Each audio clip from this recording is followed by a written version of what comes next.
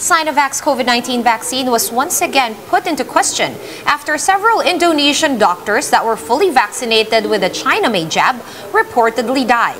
Let's discuss this development further over the phone with Special Advisor to the IATF, Dr. Ted Herbosa. Good afternoon again, Dr. Herbosa. What should we make of this development given that a bulk of our vaccine supply came from Sinovac or is Sinovac? Good afternoon, everyone. Well, now, all the findings are is that Sinovac is still very effective, even against the Delta variant. And real-world experience still shows that we can continue to use Sinovac because it is safe and effective, and its benefits far outweigh the risks. What do we make of these 12 deaths? Do we know any further details about these specific cases? We don't yet. We will try to find out if indeed or they are related to comorbidities or illnesses of these health workers in Indonesia. All right, so having said this, I guess you're not in favor of altogether stopping the administration of Sinovac's jabs on health workers, of course, given the shot's lower efficacy rate. You did just say that these are still effective and the risks or the benefits outweigh the risks.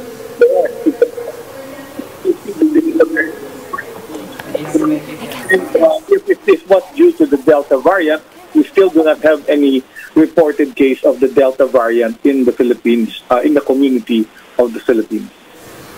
All right, what about the vaccination pace so far? As we know that vaccine supply is forthcoming until the start of the third quarter. We're expecting a lot of supply. Are you seeing an improvement in any way with the pace of our vaccination? Yes, we actually vaccinated 10 million doses so far. So, and most of that 10 million, the 5 million was actually delivered from the month of June. So we actually delivered the 5 million doses in 3 months, but we were able to deliver it in 1 month because of adequate supplies kept arriving in the month of late May and the whole month of June. All right. Oh, now, Doc, I think a lot of people, of course, have been questioning the efficacy rate of Sinovac. How should we convince people to still get vaccinated despite these developments regarding the Sinovac vaccine? Obviously, it's not enough to tell them that the benefits outweigh the risks because there's still hesitancy, very much so, in vaccine sites as well as nationwide. For your information, many of my colleagues who are physicians prefer Sinovac, which is the traditional way vaccines are made. It is actually safe. It is using an inactivated virus. So what happens is you get 3 to 5 antigenic responses, which means you are probably even more protected than just an mRNA vaccine or the viral vector vaccines, which are the other newer types, which are truly, actually, still at this time, all experimental. So if you ask me, the science actually, even our own vaccine expert panel in the Philippines, ranked our inactivated vaccines very high and ranked the mRNA vaccine very low. But unfortunately, people listen to media or what is written out, but not to the scientists. The scientists are the last one people like to listen to. So they end up with actually wrong perceptions of what is good and what is a bad vaccine. All right, another case, Dr. Herbosa, that might lead to more hesitancy is, of course, that video that went viral, unfortunately, in Makati City of that kind of a failed vaccine administration video. I'm sure you have seen it.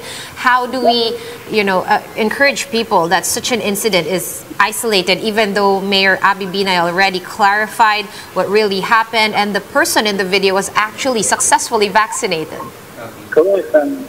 Immediately when that video became viral, Abby Binay and Mayor Abby Binay and Secretary Duque had the case investigated, and we found out it was really a volunteer in the vaccination site who probably was tired or urged, but this was definitely an isolated case, and they were able to have done the corrective measures. They recalled the patient, and the patient actually received the correct vaccine dose. And even if the patient himself said not to even involve already the nurse that had actually made an error in terms of vaccination. Well, medical errors do happen, even in our hospitals. It's things that we live with, but we try to minimize that by making sure these things do not happen again. So I think this viral video actually helps us in the vaccine operations to actually make sure that all those trained to deliver the vaccine will do it properly and correctly so that errors like this will not happen again. All right, fair point. Thank you as usual for your time. That was Dr. Ted Herbosa, Special Advisor to the IATF over the phone. Thanks, Doc. Thank you.